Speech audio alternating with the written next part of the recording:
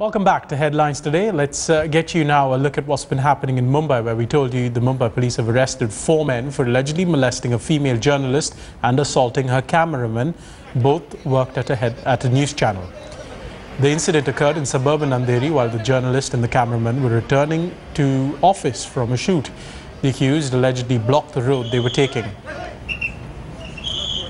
यहाँ पे ये रिपोर्टर और उनके साथ में उनका ड्राइवर और उनके साथ में जो कैमरामैन था, वो कैमरामैन वहीं रहने के लिए है।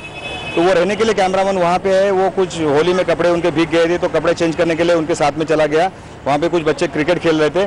तो जहाँ तक मालूमात ऐसी मिली है कि वो क्रिकेट खेलने वाले बच्चों को कुछ ये गाड़ी का धक्का लग गया। अभी इनका कहना है कि धक्का नहीं लगा। जो भी है अभी इसमें इन्वेस्टिगेशन में मालूम पड़ेगा। तो वो धक्का लगने के बाद वहाँ पे लोग जमा हो गए और ये जो लोग थे, तीनों जन, उन्होंने कुछ धक्का बुक्की किया, उनका कुछ मोबाइल छीनने की कोशिश की। ये ऐसी वारदात हुई। The National Commission for Women has demanded a report from the local police. Here's what they said.